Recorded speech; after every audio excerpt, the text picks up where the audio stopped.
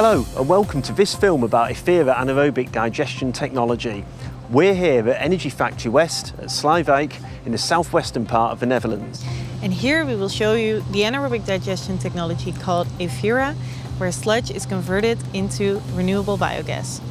So we're going to guide you around the site and show you how the technology works.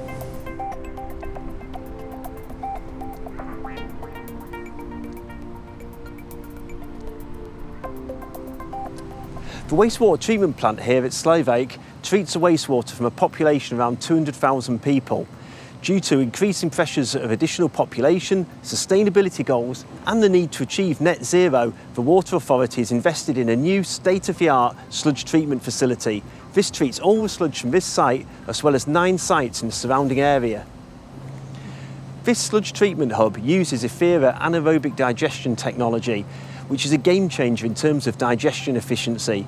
This means we maximise the amount of biogas we can recover for injection to the gas grid, and it minimises the volumes of sludge requiring off-site recycling or disposal.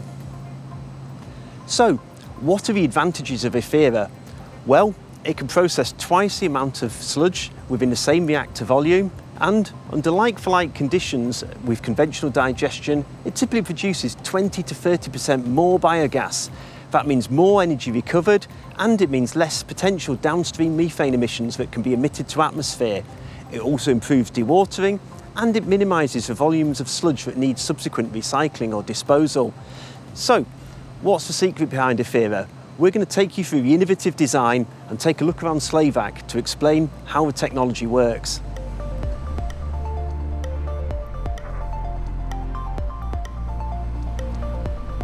Water Authority Rivierenland selected a group of contractors that included the Ephyra technology of Royal HaskoningDHV as being the best and most efficient sludge processing technology for this site here in Sleeuwijk.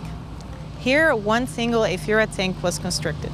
This tank consists of 3 interconnected compartments of about 800 cubic meters each, and the Ephyra treat both the local sludge of this site and the imported external sludge. From the Ephyra tank, the sludge is pumped towards a post-digester and a buffer to ensure that all the remaining biogas is captured and that greenhouse gas emissions are minimized.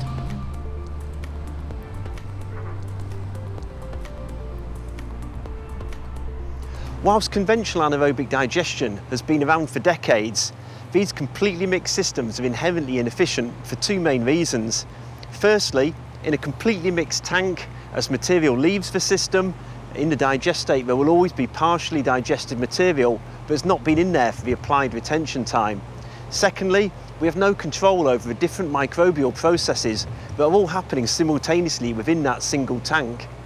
Conventional anaerobic digestion usually comprises a single, completely mixed tank reactor, sometimes with multiple tanks operating in parallel.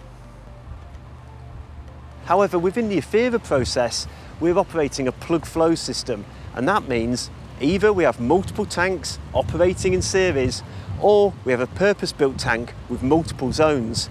Our self-learning recirculation loop then provides stability across the system. In this video, we aim to show you why Ephyra should become the industry standard for anaerobic digestion in order to meet water companies' sustainability objectives and to move towards net zero.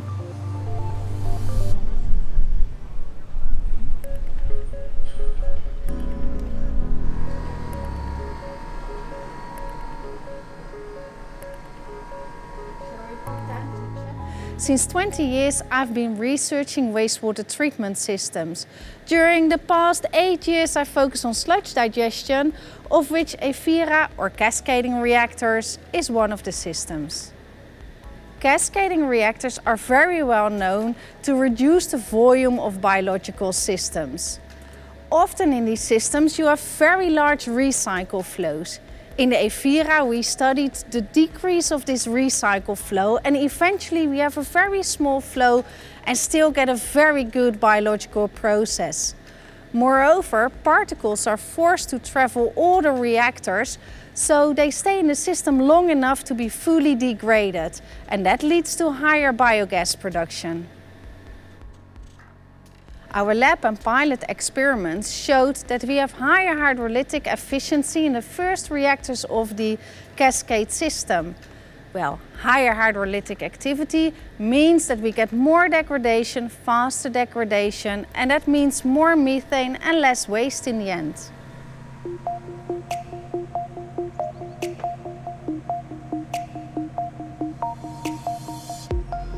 Behind me there are two sludge buffer tanks, and sludge is imported by trucks from other, smaller wastewater treatment plants.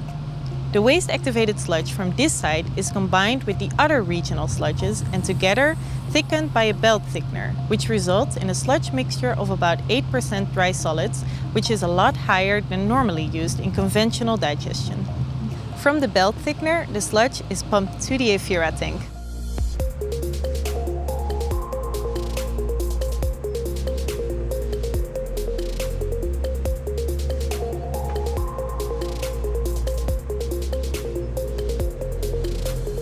The Ephyra tank consists of 3 interconnected compartments. The thickened sludge is pumped into the first compartment of the Ephyra tank. In this case, the sludge is gravity-fed to the second and eventually third and final compartment. In case the Ephyra setup uses individual tanks in series, the sludge is pumped in between the tanks. The sludge in each compartment is well mixed by mechanical top-entry mixers. pH and temperature are measured in each compartment individually as input for the Ephyra controller. A unique aspect of the Ephyra process is the recirculation flow. Part of the sludge is returned from a third and final compartment by pumping back into the first compartment. The main objective of this patented feature is to return methane-producing bacteria and alkalinity into the first zone of the treatment process. This is controlled in real time with our machine learning controller, providing continual optimization and a stable digestion process.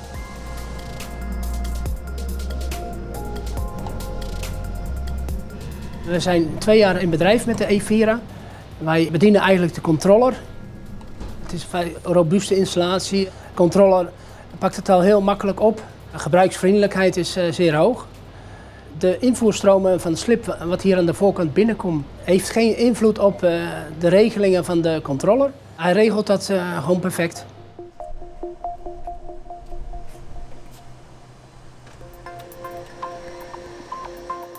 Within the Ephyra process, we have the opportunity to precipitate phosphorus as Sleeuwijk. On this site, we dose magnesium hydroxide into the second compartment where the phosphorus is precipitated into the sludge. We do this to avoid deposition within pipelines and other parts of the plant. It also improves dewaterability and it can enhance the agricultural value of the digestate after treatment. However, this is not always required and it's an optional feature of Ephyra.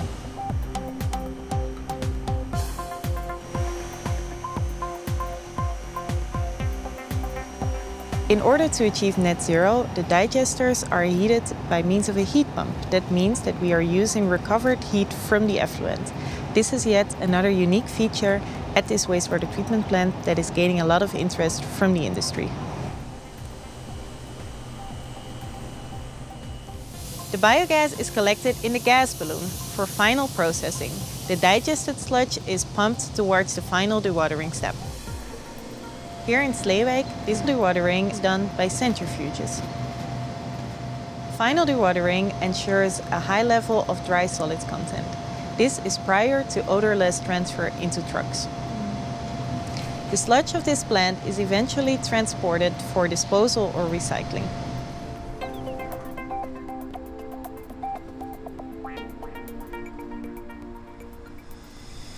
The biogas from the Ephyra process is upgraded here on site in the biogas upgrading facility, where it's converted into high-quality biomethane for injection into the national gas grid.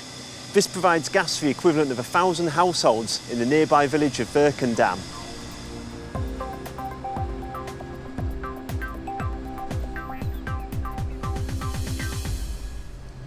Thank you for joining us on this tour of the Energy Factory Sleeuwijk.